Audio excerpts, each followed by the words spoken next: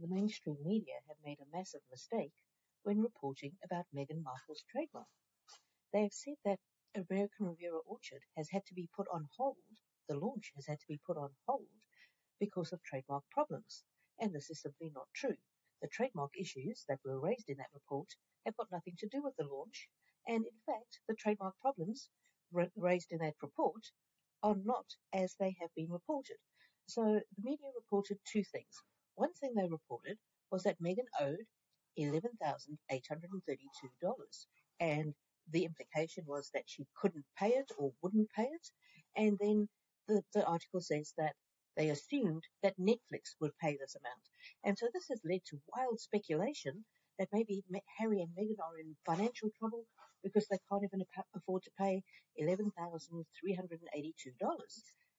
And they've correctly stated that there were what's called categorization or classification issues with certain items within the trademark. And I'll explain why that is no big deal whatsoever. Those issues will not cause a delay in the launch of the brand. I am a trademark attorney with 3 decades of experience. I've registered thousands of trademarks, and my clients call me the legal lioness. And this article is exclusive, so we're going to assume that they were the first to break the story. It's in the Daily Mail, Australia, and it is by Alison Boshoff, published on the 9th of August. And Meghan's dream, domestic dream, that's the Riviera Orchard, has been put on hold after her soon-to-launch lifestyle brand suffered a trademark setback. There is no trademark setback. Okay, she sought the trademark registration, and the records show that there was an irregularities notice. Okay, USPTO noticed that there was an incorrect classification of yoga blankets, picnic baskets, etc. That is a nothing burger, and that's very easily fixed. It's not a setback, and it's not going to delay anything. And then here, this is the one that caused all the hoo-ha. The agency said fees due to various bodies around the world to register the trademark.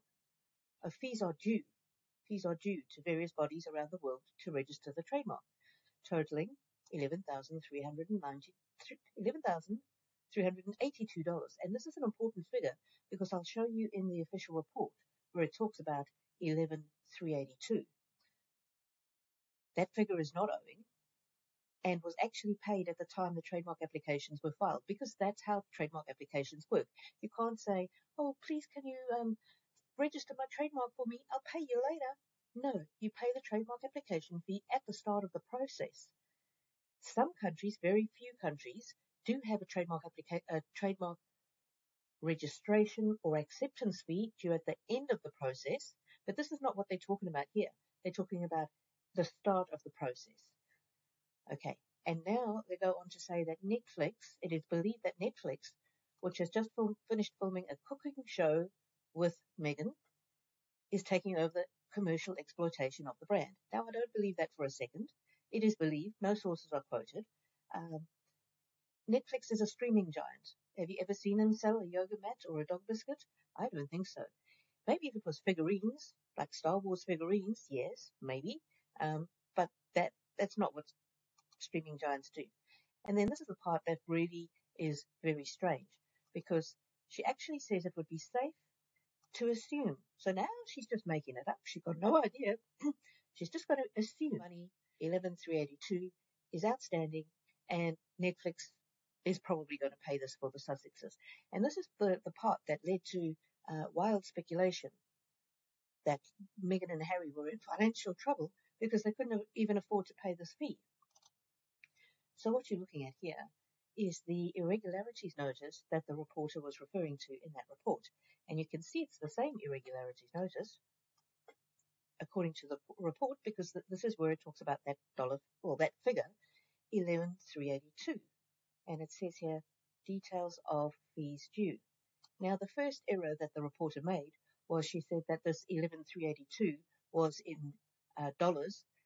She's an Australian reporter, so I'm not sure if she meant Australian dollars or American dollars, which can be quite different, but she was incorrect because it was actually due in Swiss francs. And it's what she's talking about is fees relating to an international trademark application, which is filed through WIPO, World Intellectual Property Organization. And WIPO doesn't deal in dollars. They only deal in Swiss francs. So there's that for what it's worth. So she's got this 11,382.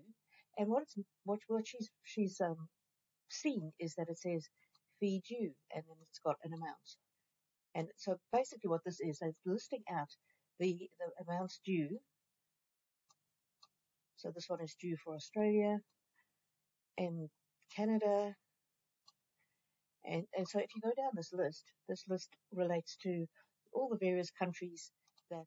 So if you add up all these individual country fees due, it will add up to 11,382. Again, I've just removed all the red lines so that it's easier to see. So again, here's that 11,382, details of fees due in Swiss francs. Okay, so this is the same report.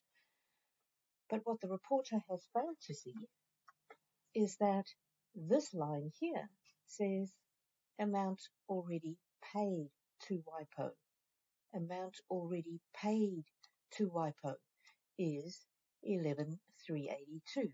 So how the process works, when the attorney files the trademark application, they pay the entire fee up front. Just like when you book a plane ticket, you can't finish the process until you put your credit card details in and paid. Same thing here when you're filing a trademark. The WIPO calculator behind the scenes will work out how much fees you owe depending on the number of countries and the number of classes you're filing in. And so the total there was obviously 11,382. And then when you're about to finish the process of filing the application, you have to pay the fee. You can't have the application pending unless you pay the fee. So they paid the fee. And then, so what is this amount of the fee due? Fee due. What does all of that mean? That means the attorney paid the 11,382 to WIPO, and then when these minor irregularities, which is mentioned above in this report, and I'll get to that in a minute, when those minor irregularities are overcome, then WIPO will forward on the trademark application to the various countries, for example, Australia.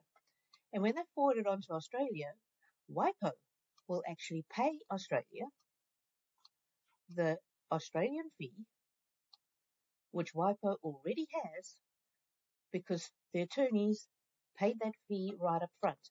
So WIPO will pay to Australia, out of the 11,382, they'll pay this 3,712, and then they'll pay Australia another 299, and then they'll pay Canada another 1,456, and so it goes on down the line. Now we're going to check the dates of the two documents, the date of the newspaper article and the date of the irregularities notice. And you'll see the irregularities notice, which said the fees had already been paid to WIPO, issued in June 2024, and the newspaper article issued a couple of months later in August 2024. So this is a newspaper article, and it's talking about fees totaling 11,382 are still due, and it's assumed that it, being Netflix, will pay these fees. And this is the article that is published in the 9th of August 2024. So the 9th of August is when the article said the fees were due, and let's have a look at what this is. The irregularities notice,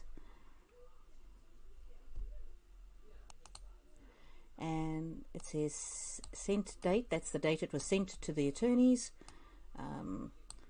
middle of June, 14th of June 2024.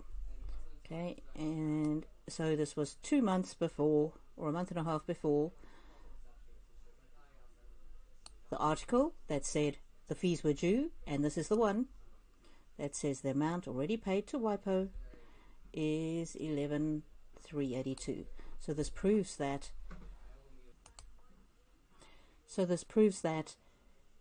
this notice, which said the amount was already paid to WIPO, issued in June 2024, the newspaper article issued in August 2024, a couple of months after this notice, which already says the fees were paid.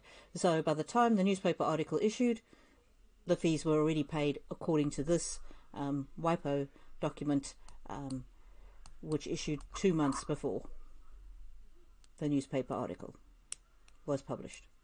So, and when the reporter reported that 11,382 was owing to various countries, it's owing by WIPO. It's not owing by Meghan Markle. That is actually being paid to WIPO, and WIPO will forward those fees totaling 11,382 onto the various national intellectual property offices when the minor irregularities regarding the classifications of the trade of the goods are resolved.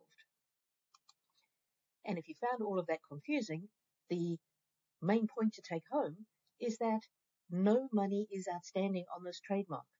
The fees, the 11,382, is already paid to WIPO. Already paid. No money is outstanding. So the comment that Netflix is assumed to be going to be paying this 11,382 is just completely false, because there's no money outstanding. It's been paid. And it was a very unfortunate comment, because saying that Netflix was going to pay this fee led to wild speculation on the internet that now Meghan and Harry are broke because they can't even afford to pay $11,000, which was actually 11,000 francs, Swiss francs, not dollars. But there was this wild speculation that Meghan and Harry were broke because they couldn't afford to pay the trademark fee, which they had already paid. Now, looking at these other irregularities, remember the report was that now the brand is going to be delayed, or the launch is going to be delayed because of the trademark issues. I'll explain to you why the trademark issues are a nothing burger. So the report spoke about yoga blankets, and here's the irregularity report about the yoga blankets. And it says, please, the yoga blankets need to be moved from class 28 into class 24. So when you file for a trademark, if you file, whatever goods you're filing for, you have to classify it. You have to allocate the class that you think it belongs into. And the attorneys, when they inserted yoga blankets, they believed it was in class 28 where they filed it. The examiner is just saying, move it to class 24. And regarding picnic baskets, that was the other thing mentioned. They've said move it from class 21 to class 20, or if you want to keep it in class 21, reword. Instead of saying picnic baskets sold empty, reword it and make it picnic baskets including dishes. So all the attorney has to do is send a letter saying, please move picnic baskets sold empty from class 21 to class 20, or please amend picnic baskets sold empty to fit it picnic baskets including dishes, and let it remain in class 21. It's a simple letter that the attorney can file. There's no big issue or major delay. And in fact, if the attorney files nothing at all, the WIPO will simply change it into the correct class, the class that it was, and that would be for each of the objections. So if the attorney does not reply to the irregularities notice, WIPO will just fix that minor issue. It's a minor technical issue. And it's not that the attorney did anything wrong, it's just that some goods are difficult to classify, and you think it belongs in one class and it might actually belong in another class. If the attorney does not file a response to this notice, see here, what is the consequence of non-correction? If the attorney doesn't file a response, all that will happen is that WIPO will fix these technical issues. If no reply, WIPO proceeds. So that means they will change the classes as they see necessary. And when will WIPO do this? There's a reply by date. If the attorneys have not filed a response by the middle of September, 14th of September, WIPO will just go ahead and fix each of those little technical irregularities, which just means putting the goods into what they consider to be the correct classes. This is not going to cause a significant delay, and is certainly not going to be the cause of a delay in the launch of the brand.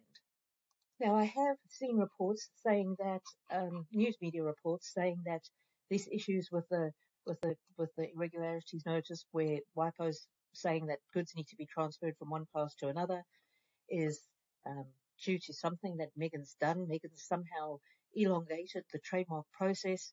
This has nothing to do with Meghan's actions. Let's be clear. This is the attorney's actions. When the attorney filed for picnic baskets, they classified or they selected class 21 as being the class they believe the picnic baskets fell into.